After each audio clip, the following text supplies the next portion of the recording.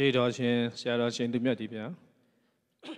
ယနေ့ည1385ခုနှစ်တကူလဇန်4ရက်2024ခုနှစ်ဧပြီလ12ရက်တောက်ကြနေ့ညဓမ္မဒါနကုသိုလ်ရှင်ဖြစ်သောဥခင်အောင်မြင့်ဒေါ်အေးတန်းသာသမီမြေမိသားစုမှဒေါ်အေးတန်းဤမွေးနေ့တရားလူဦးအာကာအောင်ဒေါ်အေးမြတ်သူသမီးတော်ဝင်တင့်တယ်မိသားစုရန်ကုန်မြို့တို့မှ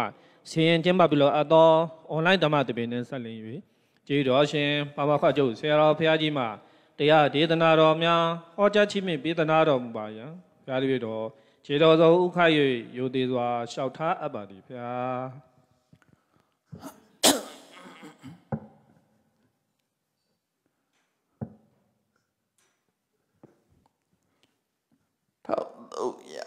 1389ခုနှစ်တကူလဇန်4ရက်2024ခုနှစ်ဧပြီလ12ရက်တောက်ကြနေ့၌အွန်လိုင်းမှာဟောကြားတော်တွာရဝိပဿနာရှုပွားနည်းအပိုင်းငါတရားဒေသနာတော်တွာရဆိုတာအစေပိုင်းနှစ်ခုရှိတယ်တရားတကူအစုံလို့ဆိုလို့ဝိပဿနာရှုတဲ့အခါမှာရသဗျာကတွာရတုတ်တယ်မှာအစုံပေါင်း6စုံဟောတာဖြစ်တယ်အဲ့ဒါကိုယ်တဏ္ဍမှာရှိတဲ့အရာတွေပဲဖြစ်တယ်ကိုယ့်ကိုတတိမထအမိလို့အဲ့ဒါကိုတတိထားမိအောင်ဝိပဿနာရှုဝိပဿနာဆိုတာလွယ်မာတဲ့အသည့်တစ်ခုကိုအမှတ်မြင်အောင်ရှုရတဲ့အရာဖြစ်တယ်လူတွေမှာရှိတဲ့ယုံနာကိုပဲလူတွေမှာရှိတဲ့ယုံနာကိုပဲလူတွေကတတ္တဝါလို့သွားထင်တာတကယ်တော့ပေါင်းစပ်တာပြီးတော့အကြောင်းနဲ့အကျိုးဆက်ဆက်ပြီးတော့လှုပ်ရှားနေတာသာဖြစ်တယ်တခုတည်းဆိုရင်ပါစွာအားမရှိဘူးဘာတဲ့ဥပမာတူလို့ဆိုလို့ရှိရင်ရိုဘော့ဆိုတဲ့စက်ရုပ်လေးကိုကြည့်အထက်ကဘက်ထရီနဲ့လှုပ်ရှားနေတာဖြစ်တယ်လှုပ်ရှားနေတဲ့အခါကျတော့တရဝါလို့ထင်နေကြတာတကယ်တော့မဟုတ်ဘူးနန္တရားမှာဖြစ်ပေါ်လာတဲ့အတိုင်းယုတ်တရားကြီးကလိုက်လှုပ်ရှားနေတာယုတ်တရားကြီးကသူ့သွားဝါရသူ့ဘာမှမသိဘူး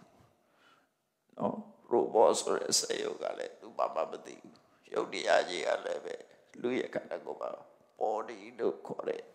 ယုတ်တရားလည်းဘာမှမသိဘူးစိတ်ကနေဘက်ထရီနဲ့လာတဲ့တူတဲ့စိတ်ကဖြစ်ပေါ်လာတဲ့နောက်မှာသူရဲ့လှုပ်ရှားမှုတွေပါနေတာဖြစ်တယ်နှစ်ခုပေါက်လိုက်တဲ့အခါကျတော့သူလှုပ်ရှားမှုတွေဖြစ်လာတယ်အဲ့ဒါကိုကြည့်ပြီးတော့သတ္တဝါလို့ထင်နေတာနော်စဉ်းစားကြည့်လိုက်ခဏိခေတ်ကလူတွေကပြောရင်တော့ဘုရားလည်းတိုင်းတယ်ဘာလို့ဆိုတော့စဉ်းစားတတ်တဲ့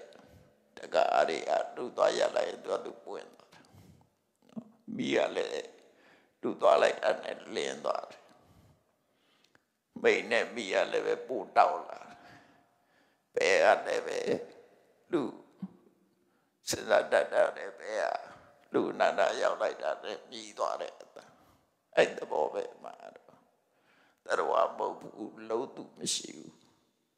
လုံးသူမရှိဘူးသဘာဝတရားတွေဆက်ဆက်ပြီးတော့ဖြစ်သွားတာအဲ့ဒါလို့ဆင်ញနိုင်ဖို့လို့တယ်အနုမို့ဆိုရင်လူတွေမှာငါလှုပ်တယ်လို့ထင်နေတာတကယ်တော့ငါလှုပ်တာတခုမှမရှိဘူးနော်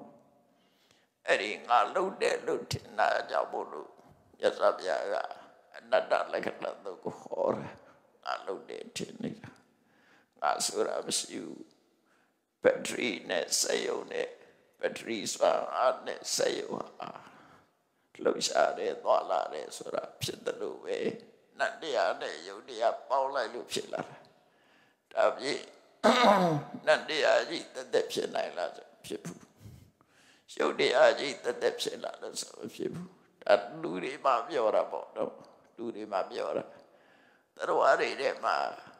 ရုပ်မရှိတဲ့တရားရှိတယ်နာမ်သာရှိတယ်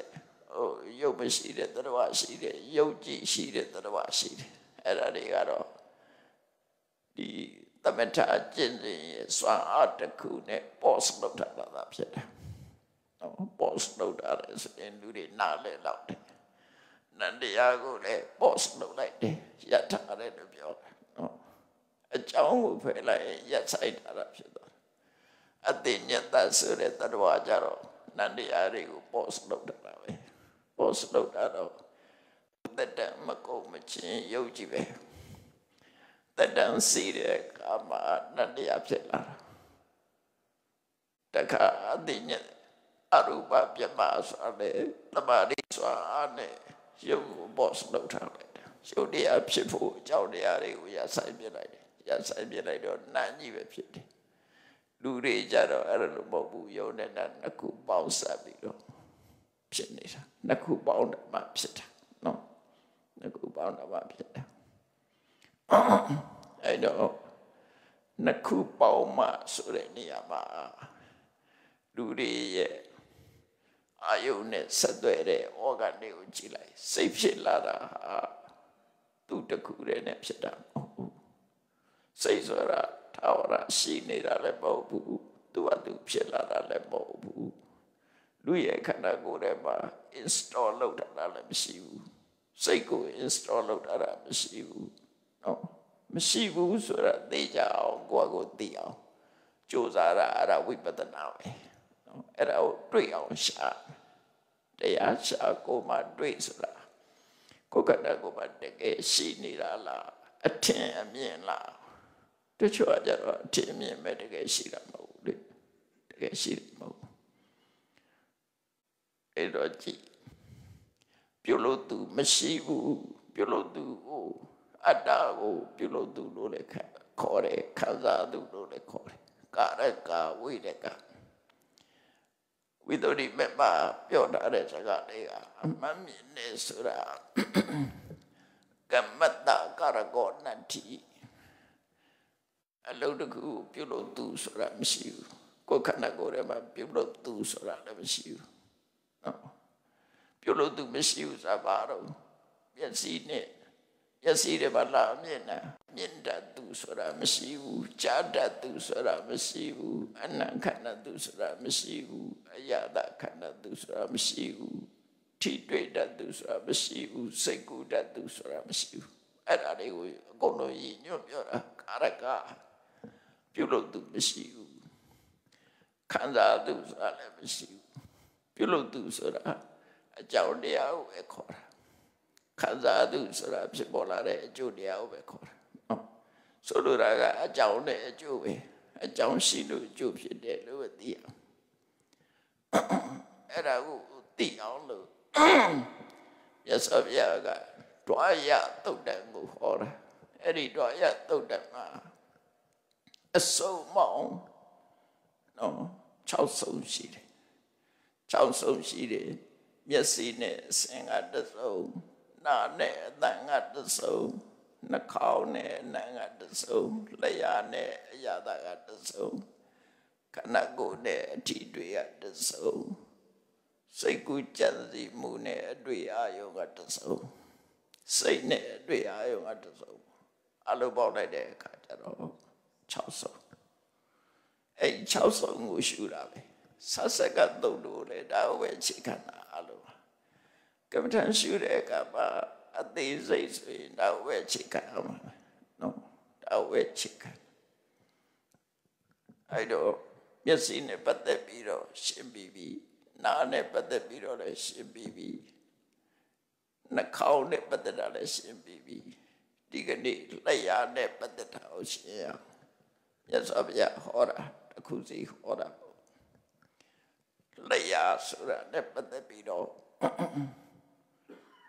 လူတွေမှာတရားသာတစ်ခုစားလိုက်လို့ရှိရင်ကောင်းတယ်ဆိုးတယ်ချိုးတယ်ငတ်တယ်ချစ်တယ်ဆိုတာတွေဖြစ်တာအသိစိတ်တွေဖြစ်တာ Eri ati sega share ma shini ra la. Ba jaw ni ati sega bola ra le sura ko na le ao. Ko chinji tat they just sin ra ya ma phit de. Eri sin ra lo taw pauk twa bi so yin no. Da Vipassana chi ga taw pauk twa de nya ga nya ta pranya lo khaw de. Ti sia ko ti lai da be. Ko khana ko ma shi ni da be no.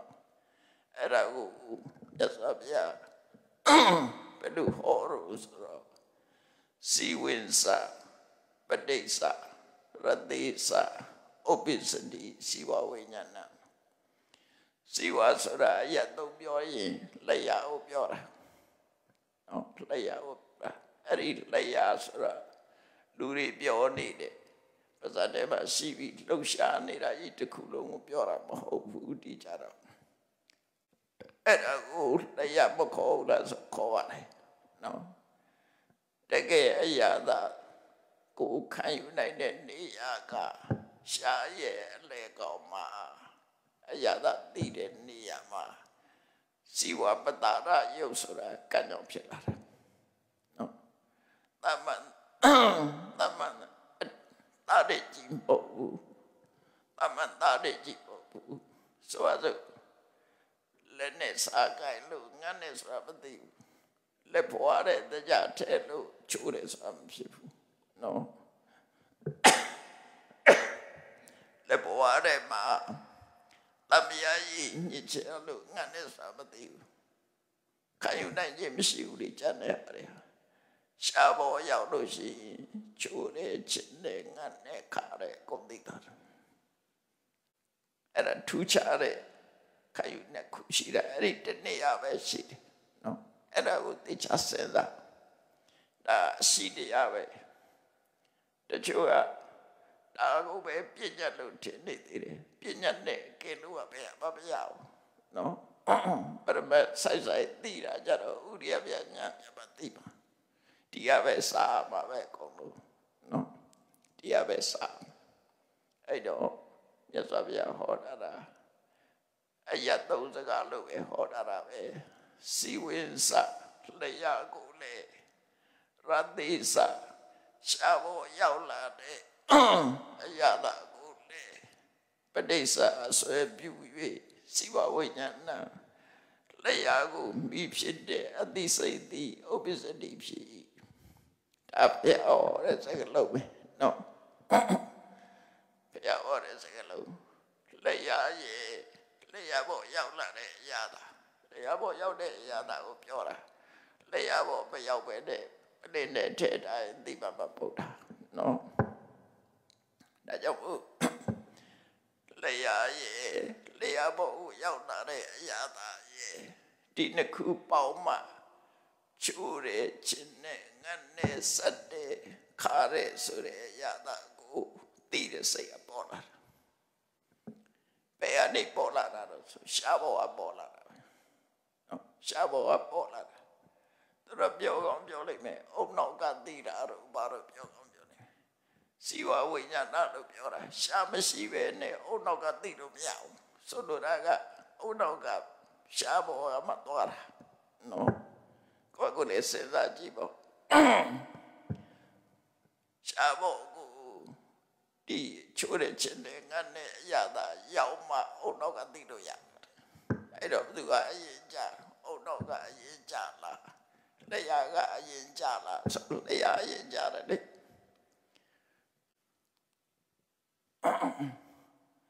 အုံနောက်ကတကူတဲ့ရှိနေတာပဲလက်ဘွားဖို့တင်တာတဲ့သမယတိကလက်ဘွားကချင်းတယ်လို့မသိတာအတွေ့အကြုံရတာသူကတွေးတာလေဒါချင်းတယ်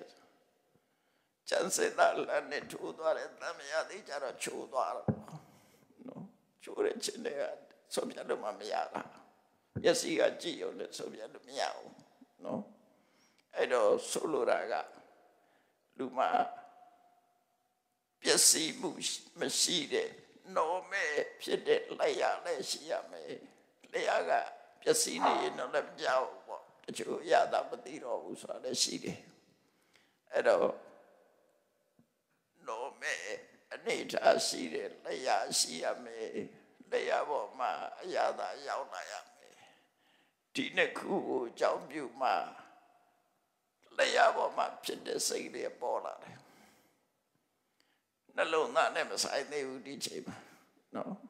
ဘာလို့မဆိုင်တာတော့ဆိုလက်ရကသွားရတယ်ကျန်တယ်အကုန်ရှာမရှိရင်ဒါလုံးဝမဖြစ်ဘူးပို့ထင်ရှားတာပြောပြမယ်ဆိုရင်မျက်စိနဲ့အစင်ဆိုတော့မျက်စိရဲ့မျက်စိရှေ့ရောက်လာတဲ့အစင်ရဲ့နှစ်ခုနော်မျက်စိရှေ့ရောက်လာတဲ့အစင်ရဲ့မျက်စိရဲ့အဲ့ဒီနှစ်ခုဆုံလိုက်တဲ့အခါကျတော့မျက်စိကိုဖြစ်တဲ့စိတ်ကဖြစ်လာအဲ့ဒီစိတ်ဒီမျက်စိမှာဖြစ်လို့စကုဝိညာဉ်စိတ်လို့ခေါ်တာအခုဒီစိတ်ကြတော့လျှက်တဲ့ပကင်းလို့လျှက်ပေါ်မှာဖြစ်တာဖြစ်တော့ကြောင့်စီဝဝိညာဏစီဝဆိုတာသူ့ရဲ့ဖြစ်ရတာလူတွေဟာအတန်ကြရင်သိတယ်လေဒါကတဏ္ဍတပဲဒါကမြောက်တံပဲဒါကစီတံပဲဒါကစောင်းတံပဲခွက်ချလို့ရတယ်လေနော်ခွက်ချလို့ရတယ်စီရထွက်တဲ့အတန်ကိုစီတံစောင်းကထွက်တဲ့အတန်ကိုစောင်းတံအဲ့ဒါလို့အတန်ကိုခွက်ချသိတယ်လို့ပဲအရာသာကိုသိတယ်အဲ့တော့ရှာကနေမှသိတာဖြစ်တော့ကြောင်းရှာပေါ်မှာမိဖြစ်တဲ့စိတ်လေးကိုဇီဝဝိညာဏစိတ်လက်ရပေါ်မှာဖြစ်တဲ့စိတ်ဒါကနှလုံးသားပေါ်မှာဖြစ်တာမဟုတ်ဘူးခရယာမှာဖြစ်တာမဟုတ်ဘူးလက်ရပေါ်မှာဖြစ်တာနော်လက်ရမကောင်းရင်ဒါတွေပဲဖြစ်တော့ဘူးမျက်စိကန်းသွားတဲ့ပုဂ္ဂိုလ်ဟာစက္ကဝိညာဉ်စိတ်ဆိုတာမဖြစ်တော့ဘူးနားကန်းသွားတဲ့ပုဂ္ဂိုလ်ဟာသောတာဝိညာဉ်စိတ်ဆိုတာမဖြစ်တော့ဘူးနော်နှာခေါင်းကအနံ့မရတဲ့ပုဂ္ဂိုလ်ကလည်းကာဏဝိညာဉ်စိတ်ဆိုတာမဖြစ်ဘူးအဲ့လိုဆိုလို့ရှားပြတ်သွားတဲ့ပုဂ္ဂိုလ်ကလည်းအရင်ကပြတ်သွားရင်အရာသာသိတဲ့စိတ်ဖြစ်မှာမဟုတ်ဘူးနော်အဲ့လိုဆိုလို့ခန္ဓာကိုယ်နဲ့ပတ်သက်ပြီးပြောရမယ်ဆိုလို့ရှိရင် leprosy ယောဂအကြောင်းခန္ဓာကိုယ် sensation တွေပြည့်စည်သွားရင်ထိတာသိပါမသိတော့ပြီးလောင်လည်းမပူတော့ဘူးနော်တိုက်မိခိုက်ပြီးရင်လည်းထိမှမသိတော့ဖြစ်ကုန် sensation ပြတ်သွားအဲ့တော့ sensation က sensitive လက်ရပေါ်မှာ sensation ရှိနေတယ်အဲ့ဒီရှိပါခါရဲဆိုတဲ့အသည့်ချိုးရဲဆိုတဲ့အသည့်နော်ချစ်နေဆိုတဲ့အသည့်ဒီအသည့်တွေအဲ့ကြမှာဖြစ်လာနှုတ်ဆွေဒီအသည့်တော့မဖြစ်ဘူးအဲ့တော့ဒါကိုသိချလောက်အောင်စဉ်းစားမြတ်စွာဘုရားရဲ့အဆုံးအမတရားတွေကသဗ္ဗဒိဋ္ဌိအမှန်မြင်မှုအတွက်ဘာလို့အောင်လဲသမ္မသင်္ကပ္ပမှန်တိုင်းတွေးမှန်အောင်တွေးနိုင်ရမယ်နော်သမ္မသင်္ကပ္ပဆိုတာတွေးထားတယ်တွေးရမှာတွေးဖို့လဲကြိုးစားရမယ်သမ္မဝါယမသမ္မတတိကိုတွေးတဲ့အကြောင်းအရာနဲ့စိတ်နဲ့ဆုံးနေရမယ်တခြားတွေးနေလို့မရဘူးလေဒါပဲတွေးရမယ်သမ္မတတိဒီပေါ်မှာပဲစိတ်ဆိုင်ထားတာ focus လုပ်ထားတာသမ္မတတိအလုံးဆုံးနေတာနော်အဲ့ဒါကိုဟောရပြဆိုပြတာစီဝိဇာလျာကူလေရတိစာချိုချင်းစခါအငန်လို့ဆိုတဲ့အရာသာကိုလေအရာသာပြုအရာသာတို့ကိုလေပဋိစ္စအဆွဲပြု၍စီဝဝိညာဏလျာမှာဖြစ်တဲ့အတိစိတ်သည်ဥပ္ပစ္စတိဖြစ်ဒါရှားပါဖြစ်တဲ့အတိစိတ်ခေါ်တယ်နော်လျာပါဖြစ်တာလျာမရှိရင်မသိဘူးအဲ့ဒါကြောင့်ဒီမှာတရားနှစ်ခုကိုပြောလိုက်တာတစ်ခုတည်းမဟုတ်ဘူးရှားနဲ့ရှားဖို့ရောက်တဲ့အရာသာအဲ့ဒီနှစ်ခုပေါင်းလိုက်တာအဲ့တော့ဒီနေရာလေးမှာရှားဆိုတာဘာပြောရလဲရသဗျာဆိုလို့တဲ့ရှားဆိုတာလူတိုင်းသိတဲ့ရှားကတစ်ခုရသဗျာဆိုလို့တဲ့ရှားကတစ်ခုနှစ်ခုမှဖို့လို့တယ်နော်ရသဗျာဆိုလို့တဲ့ရှားကစဉ်းစားတဲ့တမ်းအရာတော်သိတဲ့နေရာလေးကိုပြောတာရှားကြီးတစ်ခုလုံးပြောတာမဟုတ်ဘူးရှားပြားတို့ရှားအောက်တို့ဒါတွေအရာတော်သိမသိဘူးလေဟုတ် ရှာရင်တော့မသိဘူးသိတာအလဲကောင်သိတယ်အလဲကောင်မှာစီဝပတ္တရဒါကြောင့်မလို့ဝိသုဒ္ဓိမဲ့မှာကြတော့ဘလို့ရေးထားတော့ဆိုစီဝပတ္တရဆိုတဲ့အရာကိုဖန်ယူနိုင်တဲ့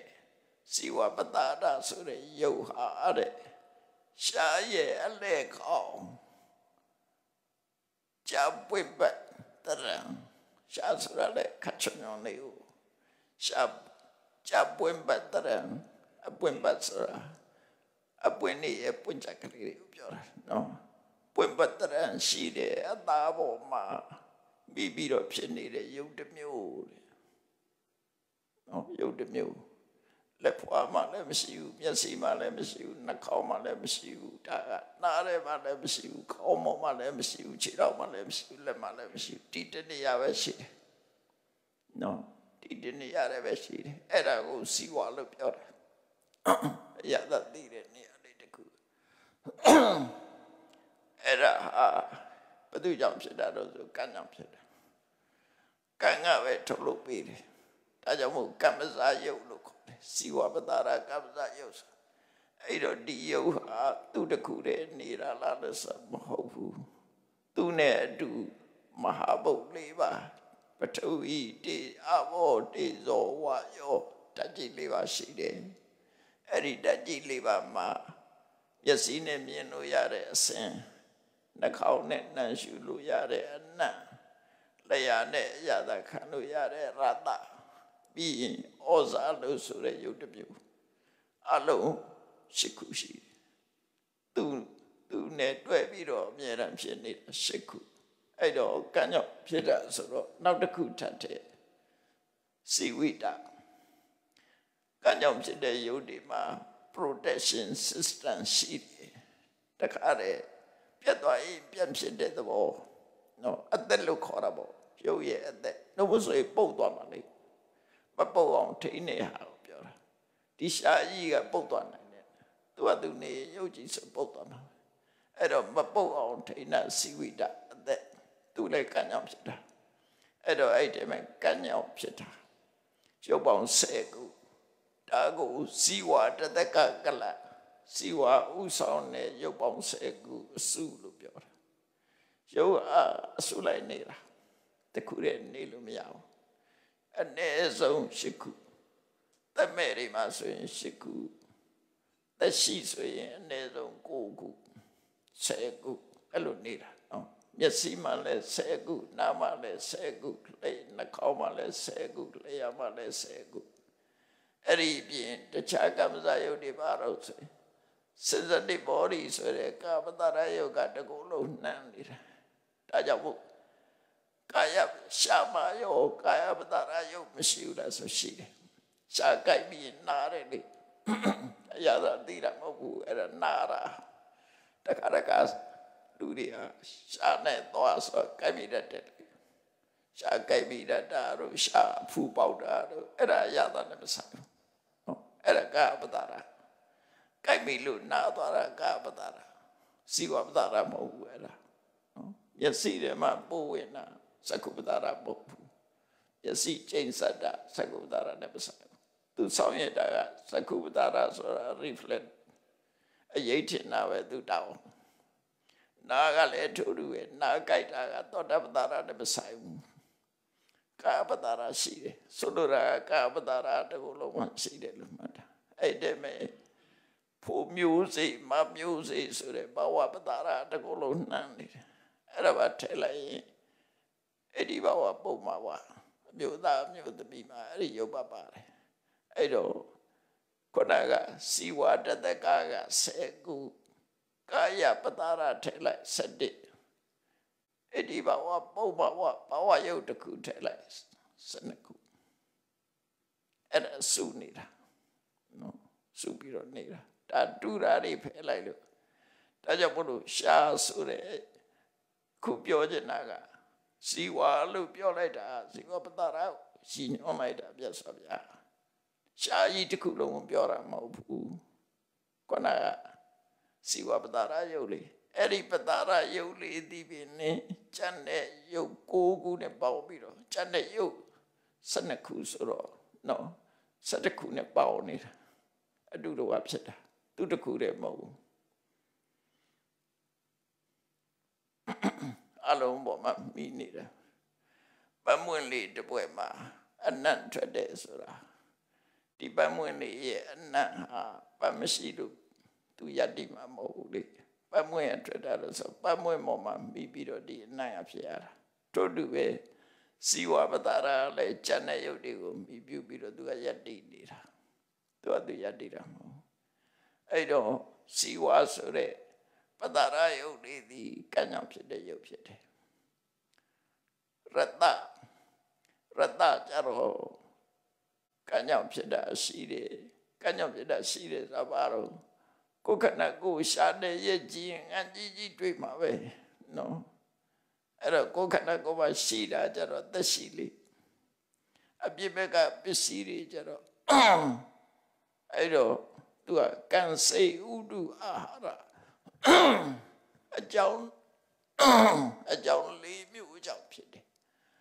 ကံကြောင့်ဖြစ်တာရှိတယ်စိတ်ကြောင့်ဖြစ်တာရှိတယ်ဥဒုကြောင့်ဖြစ်တာရှိတယ်အားကြောင့်ဖြစ်တယ်အလုံးဟာတူတူနေကြတယ်အလုံးဟာတူတူရှိနေကြတယ်ရတ္တဆိုတာ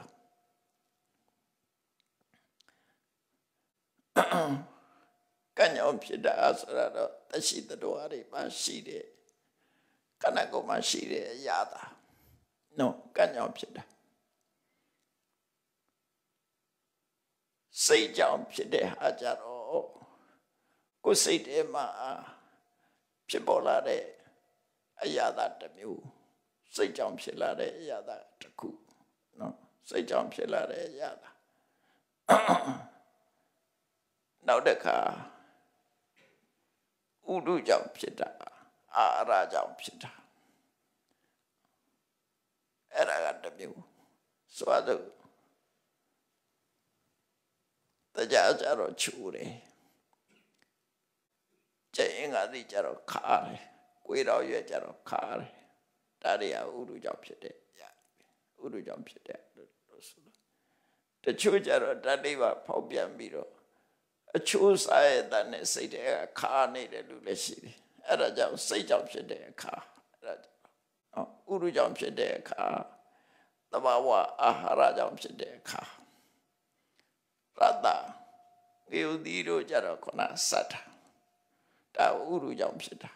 နော်ဥဒုကြောင့်ဘလို့မျိုးစေ့နဲ့ဥဒုနဲ့အာဟာရလို့ဆိုလိုက်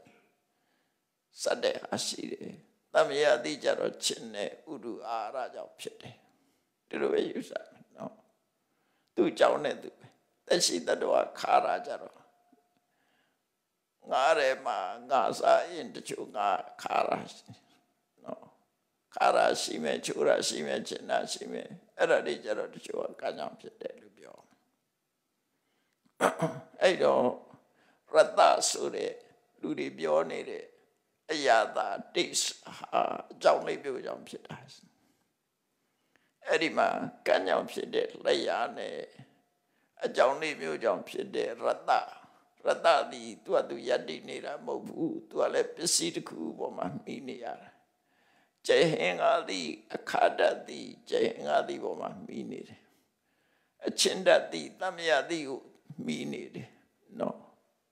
အချိုးတတ်သည်တရားပေါ်မှာမိနေတယ်တခုနဲ့မိနေမှာဒါကြောင့်မို့သူကလည်းပဲရတ္တကအနည်းဆုံးရုပ်ရှိခုကမ္မဇာရုပ်ဆိုရင်တော့သူကမကောင်းနော်တမန်ဆိုလို့ရှိရင်ရုပ်ရှိခုအပေါင်းမယ်အထက်ကလရုပ်လို့ခေါ်တဲ့ရုပ်ရှိခုအပေါင်းမယ်အဲ့ရုပ်ရှိခုစားတော့တဲ့ပစ္စည်းပေါ်မှာမိနေတယ်ထညက်ပေါ်မှာထညက်ဆိုတဲ့ဖွဲ့ထားတဲ့ရုပ်ရှိခုကြတော့အချိုးတက်ကျေငါသည်ဆိုတာကြတော့အခါတတ်စီဝသည်တို့သမယသည်တို့ကြတော့အချင်းတတ်မိယဝတ္ထုကိုကြည့်ပြီးတော့သူတို့ချွတ်ချွတ်ငါရရှိတယ်အဲ့တော့လက်ရနဲ့အရာသာဒီနှစ်ခုသည်ယုတ်တရားတွေကြီးပဲဖြစ်တယ်ငါလို့ပြောစရာအကြောင်းမရှိဘူးသူကသူဖြစ်နေတာနော်ကိုယ်ကလိုက်ပြီးတော့ကိုဖန်နေတာမဟုတ်ဘူးသမယသည်ကိုဖန်နေတာမဟုတ်ဘူးတ ဘာဝကျင်ငါတိခါနာကိုလောက်တာမဟုတ်ဘူးနော်အဲ့တော့သဘာဝယုတ်တရားဒီနှစ်ခုပေါင်းစပ်လိုက်တဲ့အခါမှာလျှာပေါ်မှာဖြစ်လာတဲ့စိတ်တစ်ခုပေါ်လာတယ်ချိုမှန်သိတယ်ခါမှန်သိတယ်ဆိုစိတ်ပေါ်လာအဲ့ဒီစိတ်အားသူကသူဖြစ်လာတာမဟုတ်ဘူးလျှာနဲ့အရာသာနှစ်ခုပေါင်းမိသွားလို့ဖြစ်တာဘယ်လိုဥပမာတော့ဆိုစီနဲ့လက်နဲ့စီမျက်နှာပြင်ကိုပုတ်လိုက်တဲ့ဆိုရင်လက်နဲ့စီနဲ့ပေါင်းမိသွားလို့စီတန်ကြီးထွက်လာတယ်အဲ့ဒါလိုပဲဒီမှာလည်းပဲလျှာနဲ့အရာသာဒီနှစ်ခုပေါင်းလိုက်တဲ့အခါမှာစီဝဝိညာဉ်စိတ်ဆိုတာဖြစ်လာတယ်ဒါကုမြတ်စွာဘုရားပထမပြောတာသုံးခုနော်လျှာရဲ့လျှာပေါ်ရောက်တဲ့အရာသာရဲ့အဲ့ဒီနှစ်ခုကိုအကြောင်းပြုပြီးတော့ဖြစ်ပေါ်လာတဲ့စိတ်ရဲ့အဲ့တော့ဒီစိတ်ဟာနှလုံးသားထဲမှာရှိနေလည်းမဟုတ်ဘူးအုံနောက်ထဲမှာရှိနေတာလည်းမဟုတ်ဘူးလျှာပေါ်ကပေါ်လာတဲ့စိတ်ပဲဖြစ်တယ်နော်လျှာပေါ်မှာပေါ်လာတဲ့စိတ်ဖြစ်တယ်ဒါမှမဟုတ်စီဝဝိညာဉ်စိတ်လို့ခေါ်တယ်အဲ့ဒါတွေကိုဝိပဿနာရှုခိုင်းတာဒီသုတ်တန်ကြတော့မြတ်စွာဘုရားကသမတနာဉာဏ်ကိုဥစားပေးပြီးတော့ဟောတာအခြားသုတ်တန်နေကြတော့သမတနာဉာဏ်ကိုဥစားပေးတာမဟုတ်ပဲနဲ့ရှာဟာငါမဟုတ်ဘူးငါမဟုတ်ဘူးငါဖြစ်လာတာမဟုတ်ဘူးသဘာဝတရားဖြစ်လာတာမြတ်တာဖြစ်တယ်လို့ဆင်ញခိုင်းတာနော်အရာသာလည်းငါမဟုတ်ဘူးနော်ငါပိုင်တာလည်းမဟုတ်ဘူးငါလည်းမဟုတ်ဘူးလို့ရှုခိုင်းတာအဲ့ဒါတွေကိုငါလို့ထင်နေမှာဆိုလို့သဘာဝတရားတက်တာဖြစ်တယ်ကိုယ်ကိုစဉ်းစားကြည့်လိုက်နော်လူကိုမေ့ထားလိုက်ရှာနဲ့အရာသာပေါင်းလိုက်တာနဲ့တပြိုင်နဲ့အရာသာသိတဲ့စိတ်လေးပေါ်လာတယ်အဲ့ဒီမှာမြတ်စွာဘုရားကရှုခိုင်းတာရှာကိုကြည့်လိုက်ကံကြောင့်ဖြစ်တဲ့ရှာသည်ထာဝရလားခဏပဲပြောင်းနေတာအမြဲတမ်းနော်သက်ရှိတ attva တွေမှာရှိတာလဲပြောင်းတာပဲသက်မဲ့လည်းဖြစ်တာပြောင်းတာပဲမပြောင်းတာတခုမှမရှိဘူးနော်သမယတိလေးကြည့်လိုက်ပြောင်းနေတာပဲလေနော်အစိမ့်လေးကနေအနူကနေအရင်ကနေပြီးတော့ဝါမဲ့သွားနောက်ကျပြောင်းသွားတာပဲကျွေသွားတာပဲအဲ့တိုင်းပဲရုပ်တရားတွေမှန်သမျှပြောင်းလဲနေတာအဲ့ဒါတစ်ခုချင်းကိုအာယုစိုက်ပြီးတော့မြတ်စွာဘုရားကဝိပဿနာရှုဖို့တဲ့စီဝါအနိစ္စရှာလောကမြဲတာမဟုတ်ဘူးဖြစ်တဲ့ပိုင်ရှိတယ်ပြတ်သွားတဲ့ပိုင်ရှိတယ်ဖြစ်မှုဆိုတဲ့အစာရှိတယ်ပြတ်မှုဆိုတဲ့အဆုံးရှိတယ်အာဒီအန္တဝန္တအနိစ္စရဲ့သဘောအာဒီအစာရှိတယ်အဆုံးရှိတယ်ဒီနှစ်ခုဆိုရင်မမြဲဘူးလို့ပြောတာလူလည်းကြည့်လေမွေးတဲ့အခါရှိတယ်သိတဲ့အခါရှိတယ်ဒီနှစ်ခုရှိလို့မမြဲဘူးလို့ပြောတာလျှာကလည်းအတူတူပဲဖြစ်ပေါ်လာတဲ့အခါရှိတယ်နောက်ဆုံးဖြစ်လာတဲ့အချိန်ရှိတယ်ဒါကြောင့်မို့သူမမြဲဘူးလို့ပြောတာနော်ဝိပရိနာမှာပြောင်းလဲသွားတတ်တယ်အညထာဘဝီတစ်မျိုးတစ်ပုံဖြစ်သွားတတ်တယ်ရှားနီးတူပဲရတ္တဆိုတဲ့ယုတ်တရားဟာလည်းပဲပြောင်းလဲသွားတတ်တယ်ထာဝရမဟုတ်ဘူးမမြဲဘူးပြောင်းလဲသွားတတ်တယ်အခြားတစ်မျိုးတစ်ပုံနဲ့ဖြစ်သွားတတ်တယ်ဆိုပြီးတော့မြတ်စွာဘုရားကဟောလိုက်အဋ္ဌိတံဒွာယံအခုဒီနှစ်ခုကြည့်လိုက်တဲ့ရှားတဲ့အရာသာဒီယုံနှစ်ခုဟာတဲ့ထာဝရတွေမဟုတ်ကြဘူးဖြစ်လိုက်ပြက်လိုက်ဖြစ်လိုက်ပြက်လိုက်လှုပ်ရှားနေတဲ့အရာသာဖြစ်တယ်နော်လှုပ်ရှားနေတဲ့အရာပဲဖြစ်တယ်တချို့ဟာကြတော့ကိုယ်ကမမြင်နိုင်ဘူးမမြင်နိုင်တော့အသိစိတ်နဲ့ပဲသိလို့ရတယ်အခုပြောနေတဲ့အတန်လေးဒီပဲပေါ်လိုက်ပြောက်လိုက်ပဲလေနော်အဲ့ဒါတို့ပဲဒီလျှာနဲ့အရာသာလည်းပဲပေါ်လိုက်ပြောက်လိုက်ပဲတခါတခါတိချစူးစိုက်ပြီးတော့တိချကြည့်ခါရဲဆိုတဲ့အရာသာဒီတလက်ဆက်ခါနေတာမဟုတ်ဘူးခါလိုက်ပြောက်လိုက်ခါလိုက်ပြောက်လိုက်ပဲနော်ကြာလေးတွေရှိတယ်ဆိုတာတတိထားကြည့်ပေါ့ လူတောင်မှတယ်လီဗီရှင်းကြည့်နေလိုက်လို့ရှိရင်တစ်ဆက်တည်းလို့ထင်တာမဟုတ်ဘူးမျက်တောင်ခတ်လိုက်ရင်ပျောက်သွားတာဒါပေမဲ့လူကပျောက်သွားမှမသိဘူးမျက်တောင်ခတ်နေတဲ့လူကပျောက်မှမသိဘူးကိုယ်ကထာဝရမြင်နေတယ်လို့ထင်တာမျက်တောင်ခတ်တဲ့အခိုင်လေးမှမမြင်ရဘူးဘယ်သူမှအဲ့ဒါလိုပဲတခုခုကိုအာယုံဆိုင်လိုက်တာနဲ့မြင်ခွင့်လေးကပျောက်သွားတယ်ဒါပေမဲ့လို့ဆက်ဆက်မိသွားနော်ဆက်ဆက်မိနေလို့ထာဝရလို့ထင်နေတာမှန်တော့ဂျာလက်ကလေးတွေရှိတယ်ဂျာလေးတွေရှိနေတယ်လို့ပြောတာနော်ဂျာလေးတွေရှိနေတယ်အဲ့တော့မြတ်စွာဘုရားကရှာလေးပဲပြဲတာမဟုတ်ဘူးတဲ့ရတ္တဆိုတဲ့ချွတ်ချင်းငန်းဆက်ခါရဲဆိုတဲ့ဒီအရာတွေကလည်းမြဲတာမဟုတ်ဘူးနှစ်ခုစလုံးဒီယုတ်တရားဟာအိဋ္ဌိတံတွားယံအခုလိုဒီအစုံဟာတဲ့ဆက်လင်းစေဝလှုပ်လေလှုပ်ရှားနေတယ်ပြတ်ထင်းစာရင်းရိုင်ပြီးတော့နေတယ်အနိစ္စဖြစ်ပြီးပြတ်သွားတယ်ဝိပရိနာမိပြောင်းလဲနေတယ်အညတဘာဝီတမျိုးတစ်ဖုံဖြစ်သွားတယ်တမျိုးတစ်ဖုံဖြစ်တဲ့ဆိုတာပတ်မွင့်လေးပဲကြည်ပထမကအဖူးလေးပြီးရင်ကားလာတယ်ပြီးရင်လမ်းနေရကနေပြီးတော့နွမ်းသွားတယ်နွမ်းသွားပြီးတော့မဲလာပြီးတော့ကျွေကြသွားတယ်ဒါကိုပြောတာအညထဘာဝီဆိုတာမူလအနေထားမဟုတ်တော့ဘူးလို့ပြောတာနော်ဘယ်ဟာပဲဖြစ်ဖြစ်မူလအနေထားအတိုင်းမရှိဘူးအလုံးအပြောင်းလဲနေတယ်အဲ့ဒါကိုမြတ်စွာဘုရားကစီဝါနဲ့အရာသာဒီနှစ်ခုကိုခုလိုရှင်းပြပြီးတော့သူတို့နှစ်ခုကိုကြောက်ပြုပြီးဖြစ်လာတဲ့စိတ်ကိုမြဲနေတဲ့ထင်မှဆိုလို့အဲ့ဒါကိုဆက်ပြောတယ်စီဝါဝိညာဏလျှာပေါ်မှာဖြစ်ပေါ်လာတဲ့အသိစိတ်ကလည်းပဲတဲ့အနိစ္စဖြစ်ပြီးပြတ်သွားတာပဲဝိပရိနာမိပြောင်းလဲသွားတဲ့အညထဘာဝီတမျိုးတပုံဒါကြတော့ရှိတာကနေမရှိတာဖြစ်သွားတာအညထဘာဝီပဲနော်တမျိုးဖြစ်သွားတယ်ဆိုတာငါကရှိနေတယ်ရှိရနေပြတ်သွားတယ်ဝိပရိနာမဆိုတာပြတ်တဲ့ဘက်ကိုဥတည်သွားတာအနိစ္စဆိုတာမမြဲဘူးမမြဲတာကဖြစ်လာတဲ့အခိုက်အတန့်မှာသူရပ်မနေဘူးပြတ်တဲ့ဘက်ကိုရောက်သွားတယ်အဲ့တော့ဝိပရိနာမအညထဘာဝီဆိုတာရှိနေတဲ့အနေထားကမရှိတဲ့အနေထားရောက်သွားတယ်အဲ့လိုဆိုလို့နော်အဲ့တော့စီဝဝိညာဏလို့ဆိုတဲ့ရှားပေါ်မှာပေါ်လာတဲ့အသိစိတ်ဟာတဲ့မြေဘူးပြောင်းလဲညထဘာဝီတမျိုးတစ်ပုံဖြစ်သွားတယ်ဆိုပြီးတဲ့အခါမှာမြတ်စွာဘုရားကစဉ်းစားဖို့ပြောပြတာဒီစီဝဝိညာဉ်ဆိုတဲ့စိတ်ဟာဘာကြောင့်ဖြစ်တာတော့ဆိုရင်လျှာရဲ့အရာသာရဲ့ဒီနှစ်ခုပေါင်းလိုက်လို့ဖြစ်သွားတယ်ပေါင်းစုံမှုကြောင့်ဖြစ်တယ်သူကသူဖြစ်နေမှာမဟုတ်ဘူးနော်ပေါင်းစုံမှုဒီဘယ်အပဲဖြစ်ဖြစ်အကြောင်းนี่ပန်းဆောင်ဆိုလိုတာကလက်နှစ်ဖက်ပေါင်းစုံလိုက်လို့ရှိရင်လက်ခုပ်တန်းဆောက်ပေါ်လာလက်တစ်ဖက်တည်းဆိုလက်ခုပ်တန်းမထွက်ဘူးဟုတ်တယ်မလားလက်နှစ်ခုပေါင်းစားလိုက်တဲ့အခါလက်ခုပ်တန်းပေါ်လာ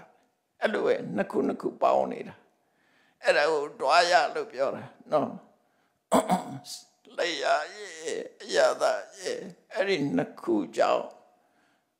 ရှားပေါ်မှာသိတဲ့အသိစိတ်ဟာဖြစ်လာတယ်အဲ့ဒီမှာလျှာဆိုတာကလည်းဒီလျှာပေါ်သိတဲ့အသိစိတ်ကိုဖြစ်စေတတ်တဲ့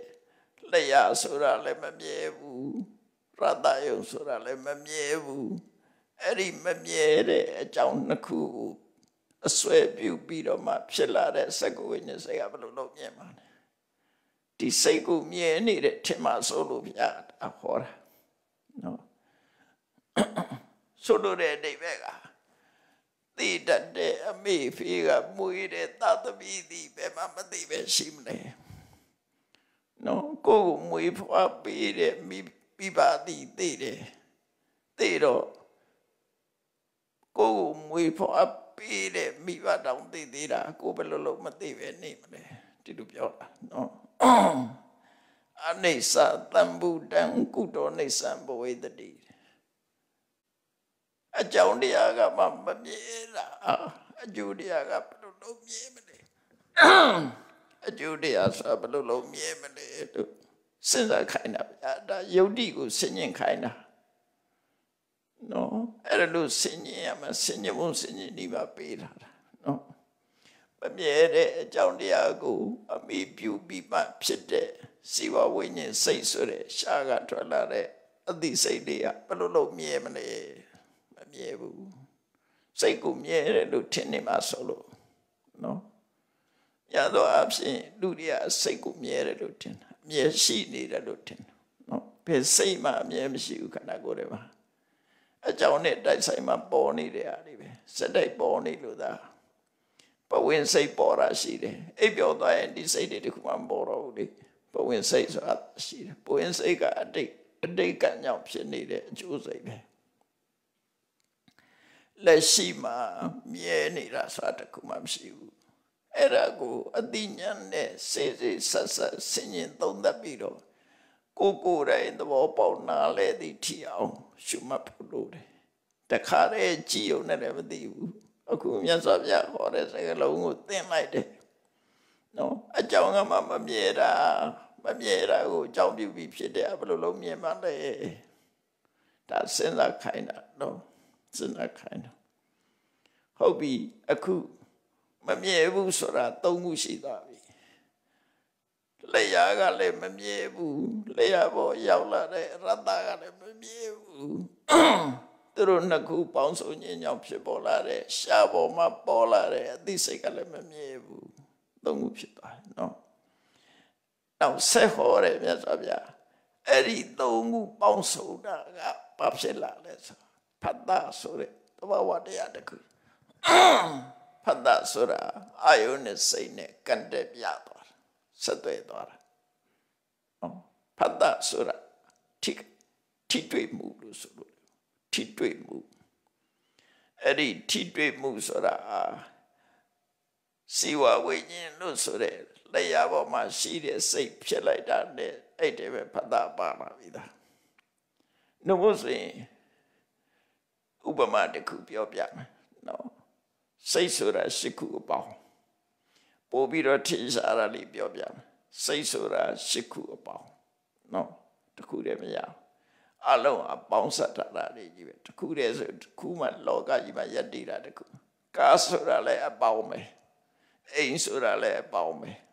နော်တခုတည်းမဟုတ်ဘူးအလုံးပေါင်းတာမှအိမ်ဖြစ်တာကားဆိုတာလည်းအလုံးပေါင်းတာမှကားဖြစ်တာစိတ်ယုံဆိုတာလည်းအလုံးပေါင်းတာနော်ပေါင်းတာတွေကပေါင်းလိုက်မှသူကစွန့်တတ္တိတစ်ခုထွက်လာတယ်လျှက်စင်မိကျိုးတောင်မှအဖို့မှကျိုးနှစ်ခုပေါင်းမှမိထွက်တာလေတကြိုးတဲ့ဆိုမိမထွက်ဘူးလေပေါင်းမှဖြစ်တာနော်အလုံးကပေါင်းလိုက်မှရသဆက်ထွက်တာအဲ့တိုင်းပဲဒီ၃ခုပေါင်းလိုက်တယ်ကျိုး၃ညောင်းဆိုပေါ့ပေါင်းလိုက်တဲ့အခါကျတော့အာယုန်နဲ့စိတ်နဲ့ထိတွေ့မှုဆိုဖတ်တာပေါ်လာကျိုး၃ညောင်းပေါင်းလိုက်တော့ထိတွေ့မှုဆိုတာတခုပေါ်လာ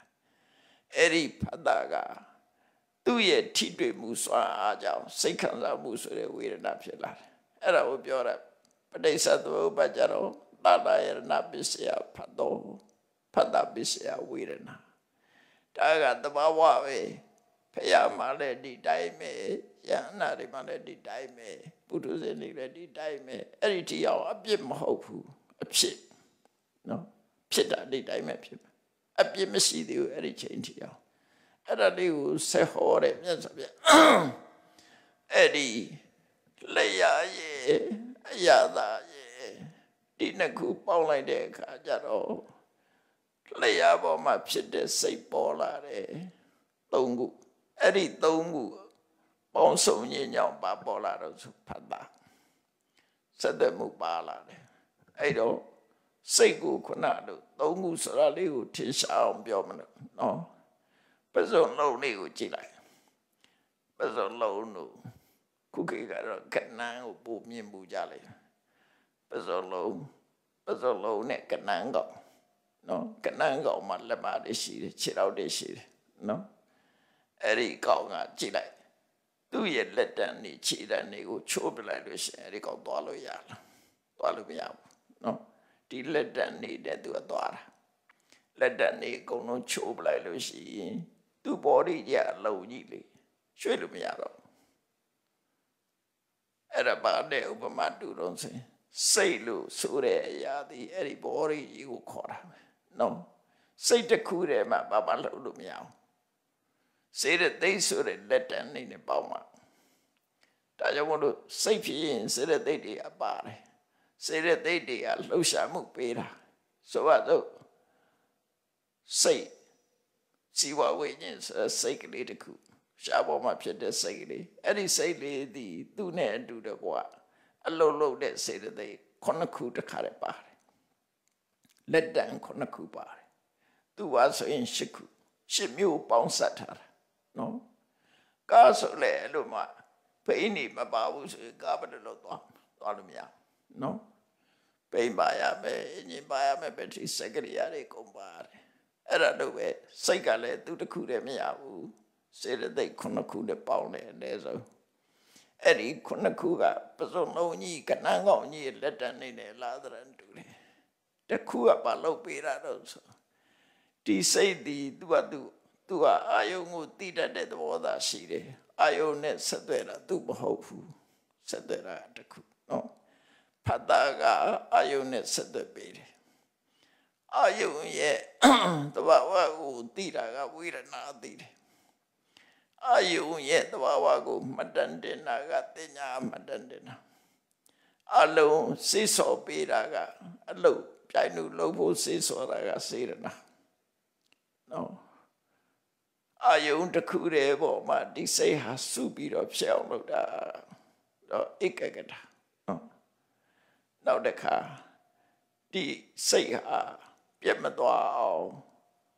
နောက်ထပ်ပြီးတော့ဖြစ်နေတာကစိတ်ရဲ့အသက်လို့ခေါ်တဲ့စီဝိတ္တတွေနော်ထိန်ကွက်တာတွေတကူပါပြီးတော့မှအာယုံဘက်ကိုဥလှဲပေးတဲ့မနတိကာရ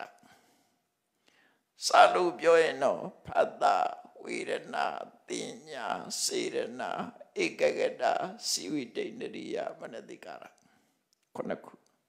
အဲ့ဒီ9ခုလက်တံနဲ့မှစိတ်ဆိုတဲ့ကနန်းကောင်းကြီးကလှုပ်ရှားလို့ရသူ့ရဲ့ခြေတွေလက်တွေပဲအဲ့ဒါစေတသိက်တွေကလှုပ်ပေးတာအဲ့တော့တစ်ခုနဲ့တစ်ခု function ဆိုတဲ့လှုပ်ဆောင်မှုတွေတူလာလဲဆိုမတူနော်ဖတ်တာကအာယုန်နဲ့ဆက်သွယ်ပေးတာသူ့လို့အာယုန်ရဲ့သဘာဝကိုသိတာဝေဒနာသူ့လို့အကောင်ဆိုခံစားတာဝေဒနာမတ္တာမတ္တာရဲဆိုတော့နောက်တစ်ခါတွေ့ရင်သိတယ်နော်နောက်တစ်ခါမြင်ပြီးသွားရင်နောက်တစ်ခါသိတယ်ဒူရင်သိရင်နံတစ်ခါမှတ်တယ်နောက်တစ်ခါတိနံဆိုရင်ဒူရင်သိလို့ပြောတယ်သူအဲ့ဒါသိညာနော်အဲ့ဒါလို့ဖြစ်နေအောင်သဘာဝတရားတွေလှုပ်ရှားနေအောင်စုစည်းပေးတာကစေရနာနှုတ်ဆိုရင်လည်းတကွဲတပြားဖြစ်နေပါလေစုစည်းပေးတယ်ဆော်ပေးတယ် organize လုပ်တယ်သူကစေရနာနောက်အာယုန်တစ်ခုတည်းကိုကြားတော့လုပ်တာဧကဂတပြန်ပြီးတော့ protect လုပ်ပေးတာကစီဝိတ္တရိယစိတ်အာယုန်ဘက်ကိုဒီအုပ်စုကြီးကဥလှဲနေအောင်မနတိကာရမျက်နှာလှဲ့ပေးနေတာအဲ့ဒီ9ခုကစိတ်နဲ့အာယုန်နဲ့စုံစည်းဖို့လက်တွေ့လှုပ်နေတဲ့ဘာဝတရားတွေဒီနာယီလေးတစ်ခုပဲကြည့်လိုက်နာယီလေးတစ်ခုရဲ့မျက်နှာပြင်မှာကဏ္ဍနဲ့ရှိတယ်နော်ကဏ္ဍရှိတယ်လက်တံနှစ်ချောင်းရှိတယ်အတူနဲ့အရှိအတွင်းနဲ့ကပင်နီယန်ရှိတယ်ဘက်ထရီရှိတယ်စဉ်းစားကြည့်နာယီကိုပြောနိုင်တာမျက်နှာပြင်မှာကဏ္ဍမရှိလေပြောလို့မရတော့လက်တံတစ်ချောင်းနဲ့ဆိုလည်းပြောမရဘူးတစ်ချောင်းပဲနေဒါပဲတနာယီဆိုဘယ်လိုလုပ်ပြောလို့မရဘူးလက်တံမပါရင်လည်းပြောမရဘူးတစ်ချောင်းကျွတ်နေရင်လည်းပြောမရဘူးနော်ကဏ္ဍမရှိမျက်နှာပြင်ဆိုလေမှန်ပြောချင်တော့ပြောမှာမဟုတ်ပြောလို့မရဘူးအဲ့နိုင်တိကျပြောလို့မရအလုံးပေါင်းလိုက်မှနာယီကအချိန်ကိုပြောတာတခုတည်းနဲ့ပြောလို့မရဘူးဒါစဉ်းစားကြည့်လို့ရတယ်နော်ပေါင်းဆက်လိုက်တာသူကအဲ့တိုင်းပဲတဘာဝတရားတွေကပေါင်းဆက်ပြီးတော့လုပ်တာအကြောင်းနဲ့အကျိုးပဲရှိတယ်ဒါကြောင့်မို့ပြုလို့သူသိတာမရှိဘူး no più tu di damsi tamin cheta veggi tamin mi di cune ne chelo biao si me si vele chelo biao o me si vele ne chelo biao no sa me si vele ne chelo biao chete lu me si vele chelo biao a ku si ma san si ya me tamin chete o si ya me ye si ya me mi si ya me chete lu si yaအဲ့ဒီအကြောင်း၅ခုပေါင်းစုံပြီးတော့လုံးဝထမင်းဆိုဖြစ်တာနော်အရာခတ်သိမ်းကိုအဲ့လိုစဉ်းစားလိုက်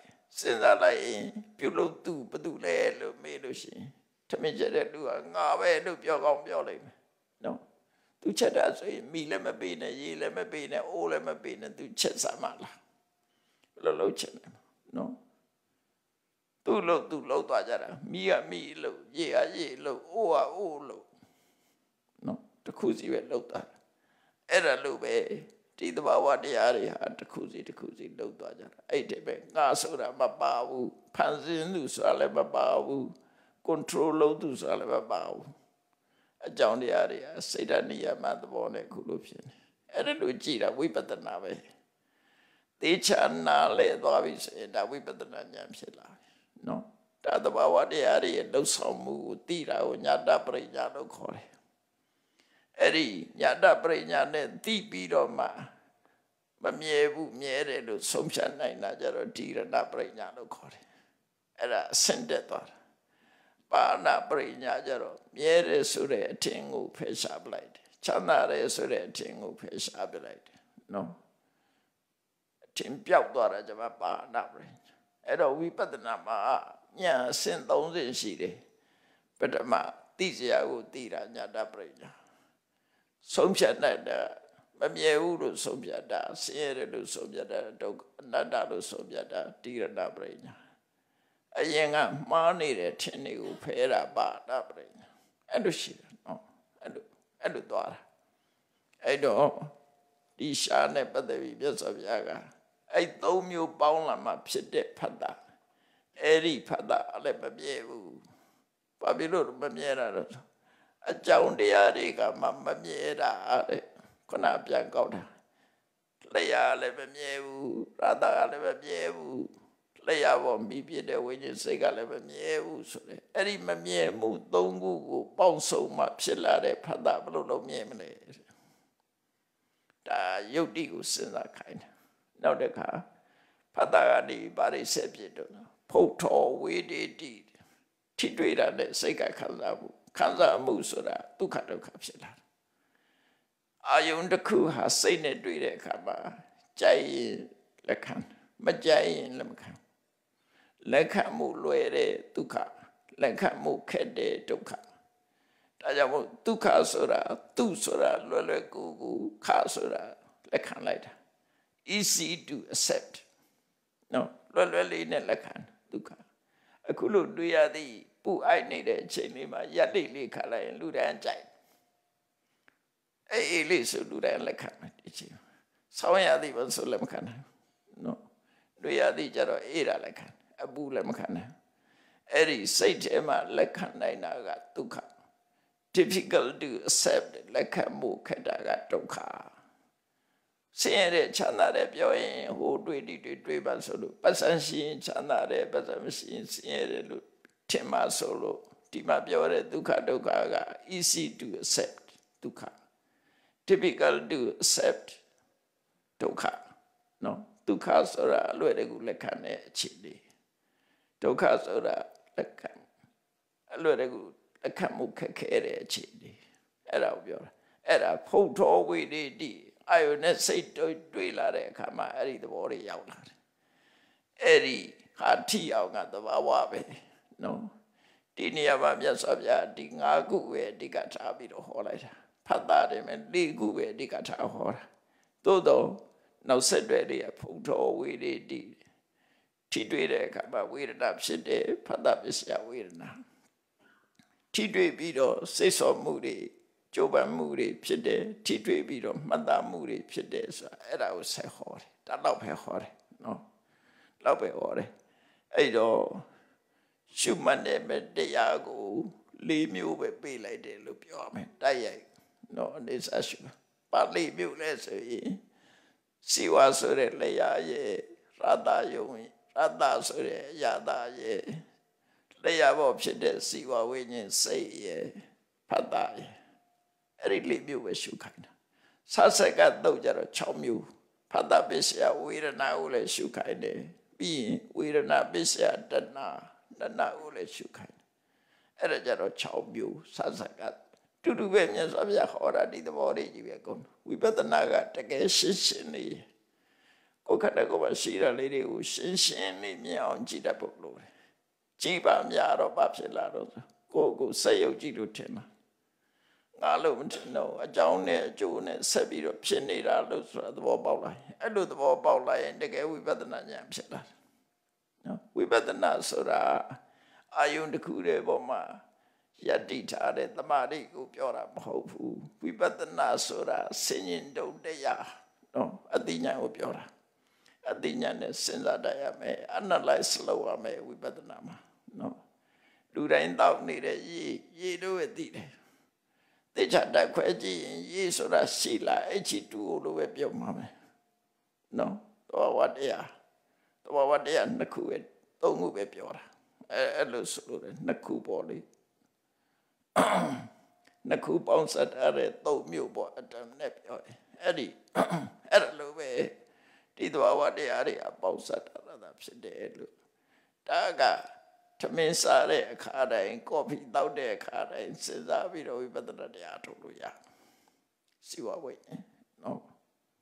အဲ့ဒါကိုတိချာသိအောင်တိချာစဉ်းစားပြီးတော့အသိဉာဏ်နဲ့စဉ်းကျင်သုံးသပ်နေမယ်ဆိုရင်ကိုယ်ခန္ဓာကိုယ်ပို့နားလည်လာပြီးတော့မပြည့်ဘူးဆိုတာတွေသိလာတယ်အဲ့ဒီအနေဝိပဿနာဉာဏ်ဆိုတာတဖြည်းဖြည်းပြောင်းလဲပြီးတိုးတက်လာမှာချက်ချင်းကြီးမရောက်ဘူးချက်ချင်းကြီးမသိဘူးနော်ဒီလိုအသိရှင်အောင်ဘယ်လောက်လုပ်ရမလဲကိုယ်ပေါ်မှာပဲပုတ္တိနော်ဉာဏ်ကောင်းတဲ့ပုဂ္ဂိုလ်ကချက်ချင်းကြီးလည်းရတာဝိသခါရဒီသဘောချက်ချင်းသဘောပေါက်သွားနိုင်အဲ့ဒါခန္ဓာကိုယ်ကြီးအားဆေးရုပ်ကြည့်လို့ပဲဆိုသဘောပေါက်သွားတယ်တန်တရားဆမ်းရှိတော့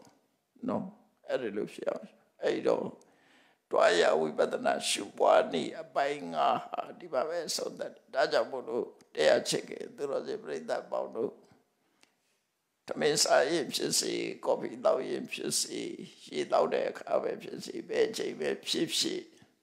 လျာနဲ့ထီတဲ့အခါတိုင်းမှာဒီဝိပဿနာတရားနဲ့ဆင်ခြင်တုံပြီးတော့စားမယ်ဆိုရင်အကြောင်းတရားတွေအကျိုးတရားတွေပူပေါင်းပြီးတော့ဆောင်ရွက်နေတယ်ဆိုတဲ့အသိလေးရရင်အဲ့ဒီအသိဟာယထာဘုဒ္ဓတတနာပဲမှန်ကန်တဲ့အသိဖြစ်တယ်အဲ့ဒီမှန်ကန်တဲ့အသိရအောင်ကျင့်ကြံကြိုးကိုပွားများအထောက်နိုင်ကြပါစေကုန်သတည်း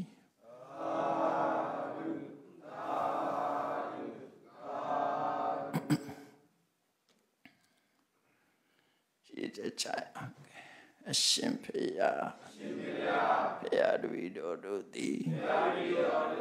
ဓမ္မတိညာရရှိမှသာလျှင်နိဗ္ဗာန်ချမ်းသာကိုမျက်မှောက်ပြုနိုင်ပါသောကြောင့်ဓမ္မတိညာရရှိစေရန်ရှိတန်ကြလျက်ဓမ္မတပင်စင်ကျင်ပါပြုလုပ်ကြ၍အမတဒါနာဓမ္မဒါနာတရားလူကိုပေးလူကြပါကုန်၏တရားတော်မြတ်ကိုယုသိလေးမြတ်စွာမမတသာအာယုန်ထားလျက်နာကြားကြပါကုန်၏တရားတော်မြတ်ကိုတတ္တဗဝတ္ထုအစုစုတို့ဖြင့်ပူဇော်ကြပါကုန်၏ယနေ့ယခုအထုပ်ပြုလုပ်ကြရသောဤကောင်းမှုသည်နိဗ္ဗာန်ချမ်းသာ၏အကြောင်းထောက်ပံ့ဖြစ်ပါစေတည်းဤကောင်းမှု၏ဘုရားကကိုအမိအဖာအဖိုးအဖွာဆွေမျိုး ယတိတို့အားကုသိုလ်အမြတ်ဝေငှပါကုန်၏သာသနာတော်ဆောင်နှင့်လောကဆောင်နှင့်တို့အားကုသိုလ်အမြတ်ဝေငှပါကုန်၏31ဘုံကျင့်ဤကုန်သောလုံးစုံမြတ်စွာတတ္တဝါတို့သည်ကုသိုလ်အမြတ်ကိုယ်စီရကြကုန်သည်ဖြစ်၍ကိုယ်စိတ်နှပြချမ်းသာကြသည်ဖြစ်ကြပါစေကုန်သတည်း